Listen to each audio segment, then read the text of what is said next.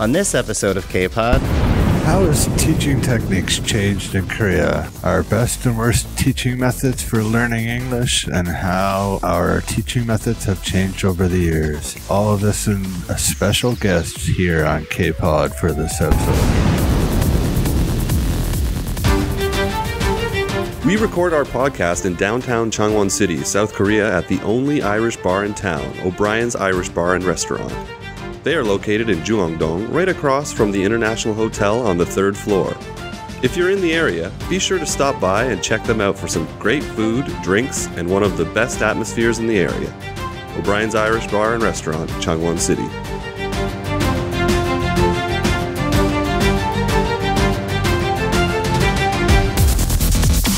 it's K-Pod, Life in Korea, with your hosts Scott, Marco, and Adam.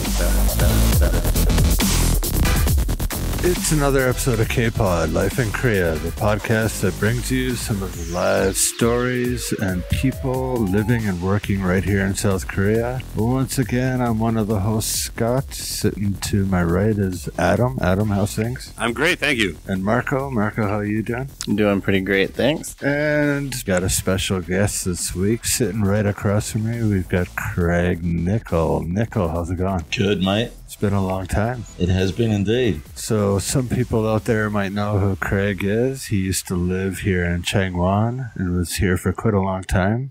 How long were you here for? I was here for I lived in Changwon for 7 years over, I guess it was about a 12-year period. So around 7 years altogether. Yeah, give or take. I did a year and a half in Busan as well. But yeah, so it was about 8.5 years living in Korea. And how long ago did you leave? Left in 2014. 14? Just to go to the World Cup in Brazil. So I left, March 2014. When was the first time you came to Korea? Do you remember what year that was? I do. It was April Fool's Day, 2002. So just shortly after I came, actually, I think. Yep, that would be right. Yeah. So you came here for the World Cup? I did. I was offered a job and I thought it was going to be just north of Seoul, and then they changed it at the last minute and they said, can you go to a place called Changwon? I was like, where is that on the map? How many stadiums are nearby? And I figured it out. I could do Daegu, Ulsan, and Busan, and I was like, no problem, done. Did you go to any games in 2002? I did. I went to 4 different games. It started a bit of a lifelong obsession with myself going to World Cups. So in this episode, we're going to talk a little bit about how things have changed here in Korea in terms of teaching since we all began teaching till now. We'll also get into some of our best and worst teaching methods that we came across. And a little later, we're going to get into something that Craig's involved with now. Maybe one of the reasons he's returned for a little special visit. All right, so before we jump into some of the things that have changed regarding teaching, at least teaching English in Korea here, Craig, so we found out you spent about 7 years here. So where are you originally from? New Zealand. New Zealand. And was the World Cup the main reason that you decided to come to South Korea? No, it actually was breaking up with a girl and deciding it was time to go overseas. Choosing Korea was to do with the World Cup, but I saw an advert in a newspaper and I was like, jobs over in Korea teaching ESL. And I thought, appropriately enough, my worst subject at school was English. I thought I'd make a good English teacher, so I thought, hey, answer this, and then I did a little TESOL course, and then was really keen to get out of New Zealand. I was terrible at saving money, and someone Korea offered free flights. So I was like, that's a good idea. Yeah, I remember that. Korea was also, you didn't need a university degree back then. For me, yeah, I did. For the job that I applied for and to get my visa, it said you needed, at the time they said you needed a 4-year degree, and most of the degrees in New Zealand are 3. But I had a TESOL certificate, so that kind of took away the need for a 4-year degree. Yeah, when I remember I came here maybe just about a year before you, and at that time you didn't need a university degree. You might have had to have a college diploma, like in terms of regarding Canada anyway. Do you have difference in states? Like we have colleges and university. There's a difference in Canada? We call everything college. Since I've come here, I've started differentiating. But generally, there's community college and then there's just college. But that's basically the difference between... What about New Zealand? usually call things universities and polytechs. Politics? Polytechs. Oh, Polytechs. Poly. Polytechnics. I thought you said politics too. I was like, polytechnics, which now people don't like that name, so they've all of a sudden, a lot of the polytechnics have become institutes of technology. Is that like a trade school? Kind of, yeah, but like a lot of them have ventured out and doing degrees and stuff now. So it used to be like a 1-year certificate or a 2-year diploma, but now some of them have ventured out and got 3-year degrees, and some of them actually do master's programs now. One of the places I worked at back home does that. So yeah, because in New Zealand it's very hard for them to change to become a university. Like there's only 8 universities in New Zealand. It's like a very kind of elite club. I think for teaching in Asia now, the only country that allows people from community college or polytechs, as you say, is Cambodia. I think every other country they require you to have a 4-year degree at what we'd say in Canada university. What you'd say in the States, I guess, college, not community college, and what you'd say in New Zealand university as well. Yeah. So, Craig, you're still involved with the education system in some ways, which we'll get into in a little bit here. So, Craig and I probably been doing this the longest here at this table, and Adam's probably third. You've been doing this about 7 years here? Here in Korea about 8 years, but I've also taught in Europe for a year, so I'm about 9 years in. So. And Marco's 2 years here? Yeah, coming up on 3. Coming up on 3? So we got a little range here. So what are some of the things that you found has changed since you started teaching English to now in terms of everybody's kind of changed jobs, obviously, different work environments? Is there anything that is a change regarding, let's say, your own methods or styles? I think for me, anything in education, there's a little bit of an elitist attitude in terms of education, and I think if you look at a lot of other fields, what degrees and stuff you have is not really that relevant. But if you're looking for the better jobs and stuff, there is still that necessity to have a master's. That master's has become the standard, where it used to be something to attain, something a high level to achieve. But now in the world where I work back home, like in universities and stuff, it's expected that you have a master's to be at that level of teaching. Anything less is people kind of look down on you, I feel. Yeah, definitely in Korea, qualifications for teachers has changed since I started here. I've heard or read recently that there might be trying to get rid of teachers in public schools as far as foreigners because of the lack of experience and stuff regarding the teachers that some schools get. I was going to mention this actually recently. The Korean Teachers and Education Workers Union, or abbreviated the K2U, in Seoul, they were saying that they wanted to phase out English teachers in elementary schools, basically because they thought that Korean English teachers could do the same job and that a lot of native teachers are underqualified. And which creates more work for the Korean teacher, I think. Right. But anyway, so qualifications have changed. Obviously, the more that you teach, obviously you change yourself. So, Marco, is there anything that has changed regarding almost 3 years ago since you started teaching English? Different styles or methods that you use? And the way I teach, yes, I have been very fortunate. I teach at a great school, and teaching at the same school, teaching the same ages, I'm teaching the same classes again and again, and I get to try different things every time I go over the same unit. And a lot of things, I guess I'm still relatively new at teaching, but honestly, what's changed the most for me is classroom management. Okay. So controlling the kids. I don't like the word control. But yeah, basically. I do. When I started, I started in the middle of the year, and I was trying to follow in the footsteps of the teacher before me because he was very well liked. And I understand why. He had a very positive attitude, and he was very handsome. And in Korea, that's a big deal. And he was a very good teacher. So I was What school was it? I teach at Poly. It's just, okay, it wasn't me then. I thought you were talking about me. So. But yeah, so I was trying to follow in his footsteps. So I guess the word control does fit. Taking control of the classroom, like taking my own control instead of just teaching the way someone else did and following the rules that they laid out.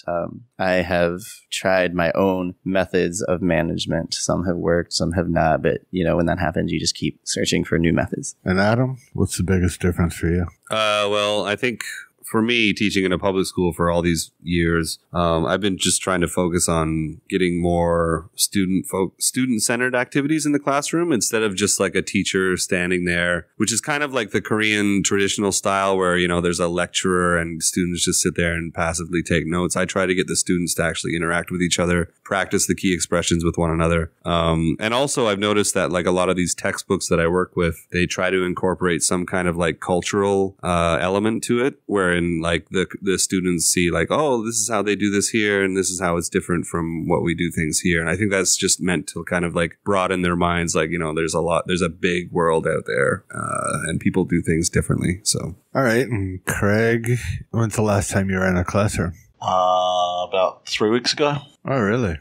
Yeah, I just did a short-term contract in China. Oh, yeah, that's right. I did 2 years teaching at a school that was in China, a polytech that was affiliated with our school back in New Zealand. So we used to be the coordinator there. Now I just went back to do a contract to help them out in between my chasing time English stuff. So it was, it was good to get back into the classroom compared to teaching back home. Like I've done a couple of years teaching in New Zealand, a couple of years teaching in China. It's very different, you know, like there's a huge difference between EFL and ESL. I love teaching ESL back in New Zealand. It's, you know, half the job's taken care of for you because you've got a classroom full of multicultural students that have to speak to each other in English. Yep. And that's such a big thing, trying to do that in Asia, trying to get Korean kids to speak to each other in English or trying to get Chinese kids to speak to each other in English. It's a huge challenge for any of us, but you know that's taking care of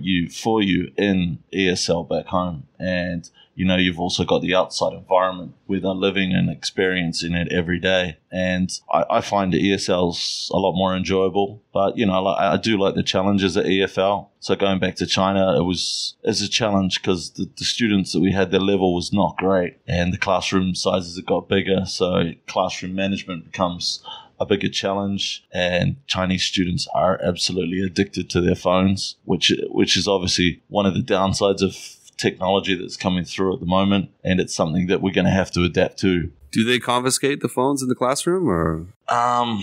It's like the school didn't put out a policy on that, and like there's some schools that do and some schools that don't, and you know, like if you're going to do it, it's got to be all across the board. Yeah. But in the school we were in, they didn't, so it's a challenge in itself. Yeah, that's got to be a headache, man. Because like if my kids had access to their phones, they take them. There's like a special cupboard for them. But if my kids had access to the phones, I'd be going crazy, you know, like because they're always going to be pulling them out, probably like under the desk kind of thing, you know, like as you used to like write notes to your friends back in the day, you know. And I have some kids who like will pull out their phones in class, but usually I will take it if they're using it during class. But if they're not, it doesn't bother me if they have it. I don't even care if they have it sitting on the table. I can see it if I can see that they're not using it, because maybe they're just checking the time. Because I actually in my classrooms have all the clocks turned off, because that way kids are not staring at the clock all the time. And with the older kids, the ones who have the phones, it doesn't bother me as much. It's the younger kids I don't want to know the time. So if they're not like on their phone, we don't have clocks in our school. Oh, really? Yeah. Do you use computers? Yeah. Okay. Yeah, I turned the clock off of my computer as well. I see. Like even in the bottom right corner? Yep. Oh, I didn't even realize you could do that. Just going back to that, like, I mean, as I was saying, like with bigger classrooms, it's certainly harder to control that. And it's like when you've got more than 30 kids in a class, it makes it very challenging to control that situation when there's no policy enforced, and it makes it frustrating at the same time. And when you've got low-level students that don't have much of an interest in English anyway, it just adds to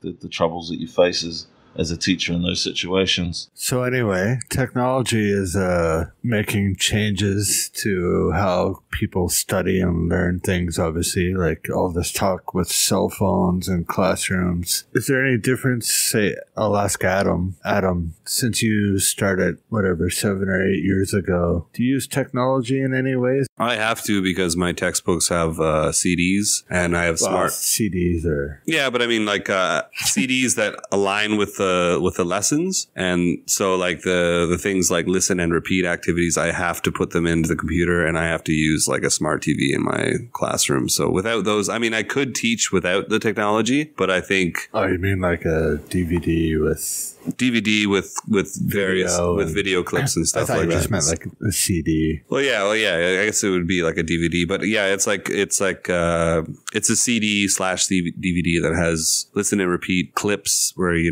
kind of like try to ask them comprehension questions. And then there's also like some of my textbooks are really good. Like they have like some interactive games where you can kind of review the material. Is it just audio though? No, it's video and audio. Yeah.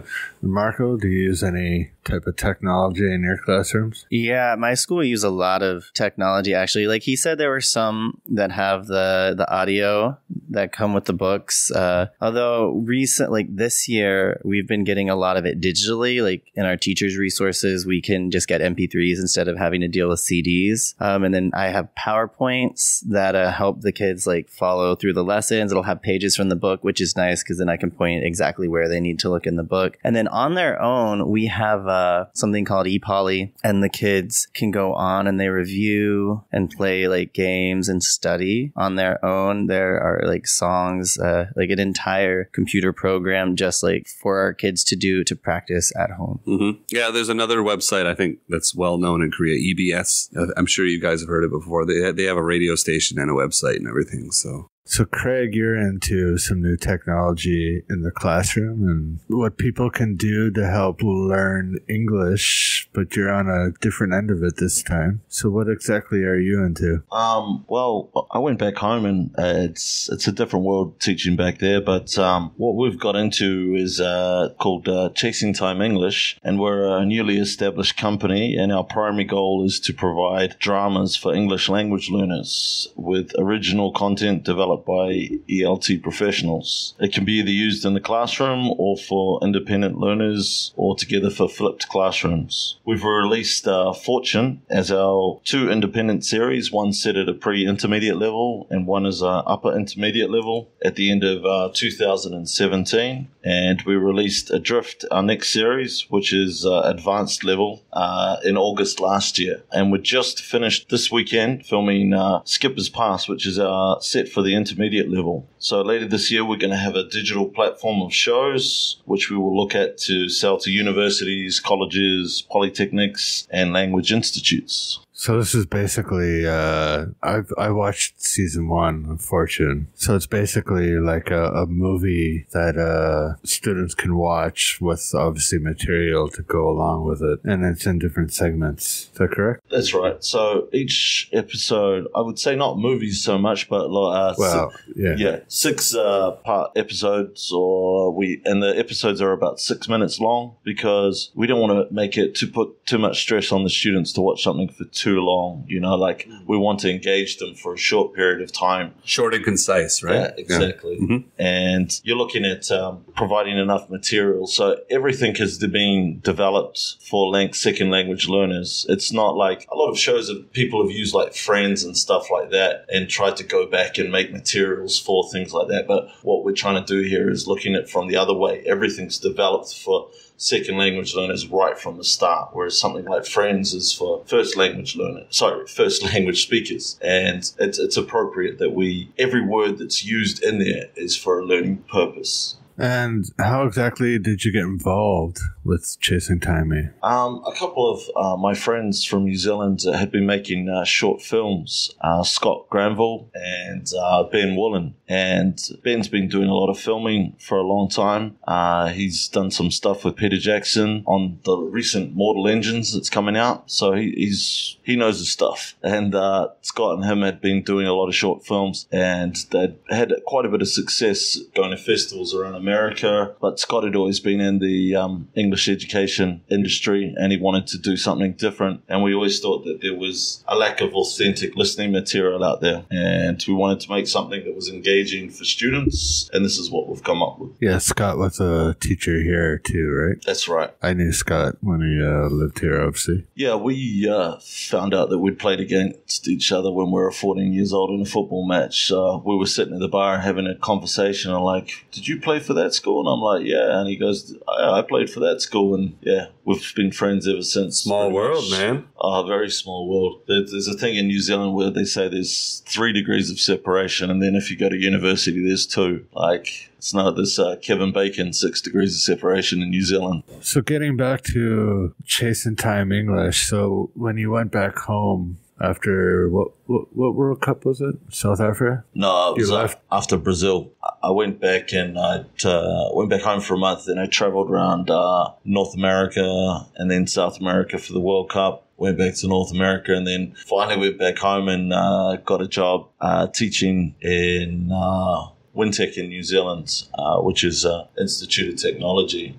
But they've got a very good English language centre. So it was working with my friend Scott. Again. So Scott and Ben were both in New Zealand at the time? That's right. So you guys got together and talked about it. How'd you come up with, let's say, like I said, I watched Fortune. How'd you come up with the story? It's all Scott and Ben. Like Yeah. I actually went overseas for a while and for the school. I was working in China and Scott was sending me messages about it when he was over there. But him and Ben came up with Fortune and they were just talking about it on the way to the airport one day, about how they could do this, how that they could turn something that we'd always thought about, you know, how that they could turn their great ideas of short films into something that was productive for language learning. And Fortune's what they came up with. Scott's, got plenty of ideas. He's got great set of scripts already written for all our future series. He's already got 2 and 3 already written out and a few more on the way. He loves coming up with these ideas and he's great at it, you know? So just to be clear for people listening, it's kind of like almost like a Netflix series, but shorter, obviously. Like you said, 6-7 minutes an episode, which involves using certain English language phrases and stuff that you kind of have exercises that you can use after watching an episode. Right. I mean, there's elements of all language learning in there. Like, so the idea in the future when our digital platform comes out later this year is that you'll be able to go and select what level you want. So whether you want beginner, elementary, pre-intermediate, intermediate, upper intermediate, advanced, you'll have different shows at each level that you can choose, and all the materials are prepared there for it. So the materials are either self-study or for a teacher in class to use as a communicative tool. So speaking of class, I was going to ask you, do you think the system is for being used in a classroom or more for individual study at home, or both? Both. Absolutely both. I think it's one of those things where if you've got motivated students that want to do it by themselves, you know, there's a lot of self-study material out there. I mean, this is what we're trying to do, is have something that's engaging, that keeps their attention, and a lot of the stuff is set up for them to do by themselves, or a teacher can use it in class as a, you know, as I said, as a communicative tool. Both. Yeah, are very suitable. Is it like one of those programs where you purchase, like you can purchase for business or you can purchase for home? When you sign up or you purchase this, are you signing up as a self-study or for a classroom? How does that work? Currently, you can buy it in PDF form. You can go to our website and you can purchase. You can purchase as a student, as a teacher. Later on, when our digital platform's developed, which should be in the next few months, it's going to be available hopefully on Articulate Storyline, which can be put on as a Moodle, on any kind of Moodle platform around universities, schools and institutes, who will be the main focus of who we're selling it to. But individuals will be able to buy it as well. But in its current form, individuals can buy it. The PDFs that have all the teaching and learning materials on them and that are available. Yeah, it's good to go digital these days, eh? Like it's easier for the consumer and, you know, the person who's selling the materials, right? Like, And we're saving trees, I guess. But like, Definitely, yeah. we actually have a publisher as well. So, I mean, some people still prefer to use books. So we've got an American publisher, Alphabet Publishing, and they've published our first series, Fortune, in both the blue and the gold series, which are 2 different levels. And we've also got Adrift, our next series. They're just about to start publishing them very soon. So there's still people out there that like the book and they want the book in their classroom. So there's that option, or I really like how you have it separated into divisions too, like you said, like beginner, lower intermediate, upper intermediate, and advanced, and so on. Because like that really does make a difference. If somebody has no exposure to English conversation, then you obviously have to say start off with a beginner. But if somebody's like I've studied a little bit, but I don't really know that much, then you maybe recommend like a lower intermediate. I mean, it really does depend with these levels, right? Absolutely. Yeah. Like somebody who had studied abroad but only briefly, you'd be like, well, maybe start with like upper intermediate and then work your way up to advanced. Yeah, it's just finding out where your English ability is at the time, and once you've got that, then you can move ahead. Try something. You might find it's a bit easy, then step up to the next level, or vice versa. If something's a bit hard, step down to the level that's below. Yeah, because you don't want somebody getting into like upper intermediate when their language skills are quite low, right? Because they're going to feel too overwhelmed. Absolutely. Yeah. So that's part of the idea, is to have a whole range at each level, and we'll just keep adding more shows every year. Now you have different levels. Is it geared for different ages as well? At the moment, we're focusing on high school and adults. There is talk of going into the children's market later on, but it's a completely different market. And what you're looking at with TV shows for children is completely different from what you're looking at for adults. So it's something that we'll look at in the future. The children's market is a massive market in itself, but at the moment our focus is on adult learners or high school learners, teenagers. I watched, was it season 1, Fortune? And I would say in Korea, middle school and up could watch that. I mean, there's nothing... Right.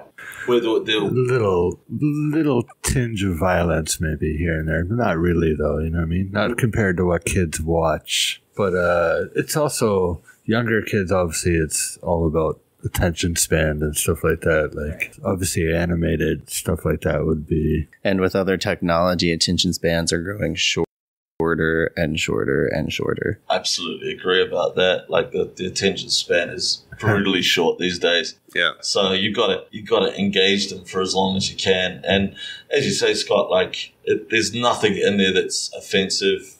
There's nothing that there's no bad language. There's no real violence. There's nothing that's going to upset anyone or cross any cultural backgrounds or anything like that that's offensive. You also provide like a lot of like everyday English expressions or idioms that people like are not familiar with. So when you look at the materials, there's a little bit of a grammar focus, which we've also got grammar videos to support it with. We've also got situational videos. I've seen those with Scott, right? I've seen Scott in a few videos anyway. Yeah. So there's like the materials are broken into different sections, and you've got your grammar focus, you've got your vocab focus, you've got your situational questions, your pragmatic stuff, and then you've got your extension activities. Okay. So, like, I mean, a lot of people get upset about grammar being taught. There's the big argument where, whether, grammar needs to be taught or whether it doesn't, It's a necessary evil, though, yeah, I think.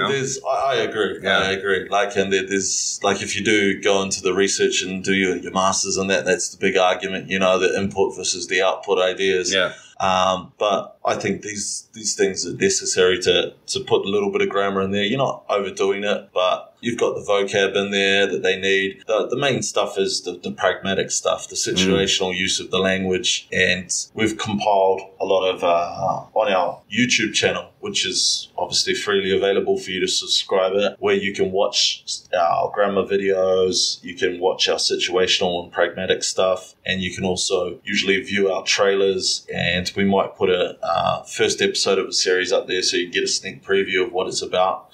But is Fortune still up on there for people to the first two episodes of Fortune. Okay. But if you want to go to our website, you can view it through there. But on YouTube, you've got Fortune 1, Episode 1, Fortune Blue, Episode 1, Fortune Gold, Episode 1 and 2. So you can have a sneak peek at that. If you're curious about it and you want to see what the materials, you can still download the first episode materials for Fortune Gold 1 or Fortune Blue. So Blue is at a pre-intermediate level and Gold is at a upper intermediate level. That's at the website? Yes, So just go that's to the website, which is ChasingTimeEnglish.com. That's right. And YouTube, YouTube's just Chasing Time English. chuck in Chasing Time English and they'll take you there. And, do what everyone does. Like, subscribe, and comment. Yeah. You can find out more about Chasing Time English, obviously, at probably everything at your website, right? Absolutely. So, ChasingTimeEnglish.com. That's right. And, obviously you can follow us on our Facebook group. And like everyone else, we've got the Twitter following. And we're just getting sorted out on LinkedIn and Instagram as well. So there's many different avenues that you can follow us. I'd say the Facebook group is where we keep everyone up to date with what's happening. Okay. And that's, again, Chasing Time English on Facebook. Yeah, this is a highly acclaimed, service. You were telling me you guys won an award in England or something recently? Didn't win. We got nominated to the finals. Well, that's good enough. So yeah, it came out of the blue. It was very nice. It was there's a big educational magazine called the Pi News, which is across the whole education field, and we got nominated. We're a nominated finalist in the section of Digital Innovation of the Year last year for learning. So that gave us a lot of exposure. That's great, man. That's got to give you a lot of motivation to kind of continue it further. And absolutely. Yeah. It's this little bit of feedback along the way. We've got lots of good feedback from a lot of people into the industry.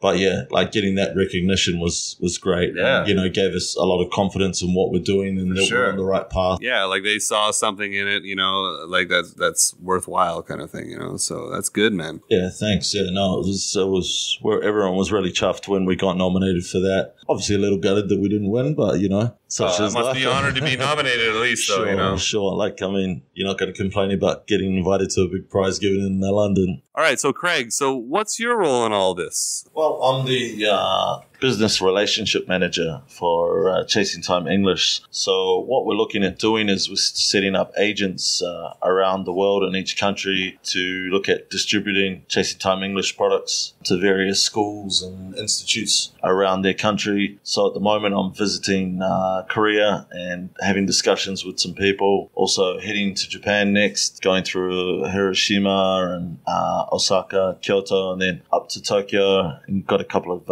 meetings to try and sort out. So it sounds like a lot of countries have invested some interest in this. Yeah, word's getting out there about what we're doing, and it's starting to pick up, and a lot of people are getting back to us and wanting to represent us and are interested in being agents for us. So it's just going through and setting up a distribution system that'll work for the future of it once the digital platform rolls out.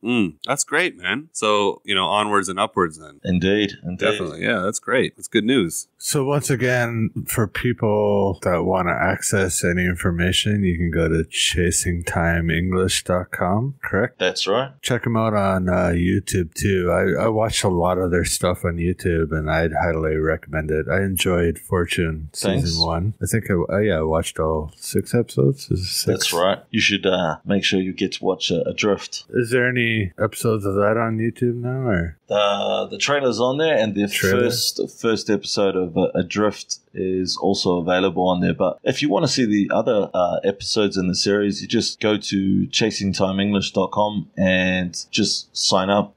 It's a free membership, and you'll be able to access the videos. All right. I plan on doing that. Again, I really enjoyed Fortune, so not in any... No offense, not in any educational way, but I enjoyed watching the mini-series, let's call it. Yeah, my father did the same thing. He was intrigued by the whole thing. And I didn't even show him the educational stuff. But yeah, it'll catch your attention. And the fact that it's a learning tool as well is massive.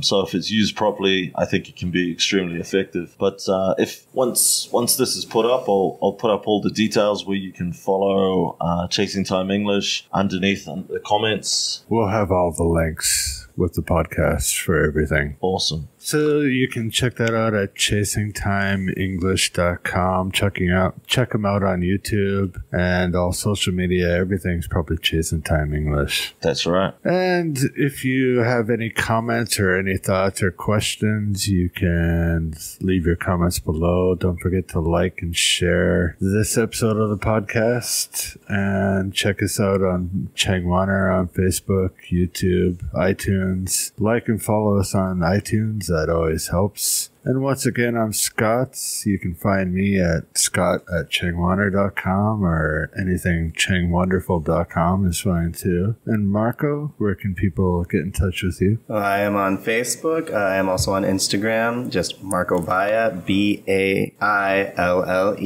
And you can also find me at kpop.global. And Adam, where can people get in touch with you? Adam Maxwell Kent on Facebook and Ever Stalwart on Instagram. And I'd like to thank our guest, Craig, for stopping by and doing this. Where can people get in touch with you? Well, if they want to get in touch with Chasing Time English, they're welcome to join our Facebook page. And any messages that you send through there, I'll be able to communicate with you. If you want to follow what we're doing or follow me personally on LinkedIn, just look for Craig Nicol, which CraigNicol. And you can just follow me also on Facebook, just under the same name. But yeah, thanks very much, guys, for having me here today. It was a privilege. Thanks for being here, man. Yeah, It's great. really. Yeah, it's great to learn about this new program that you're promoting and everything. It's wonderful. Yeah, cheers. It's great to have old friends to come out and help out and give a bit of a shout out to what we're doing. All right, so that was Craig Nicol and Chasing Time English. And thanks for tuning in, and we'll see you again soon.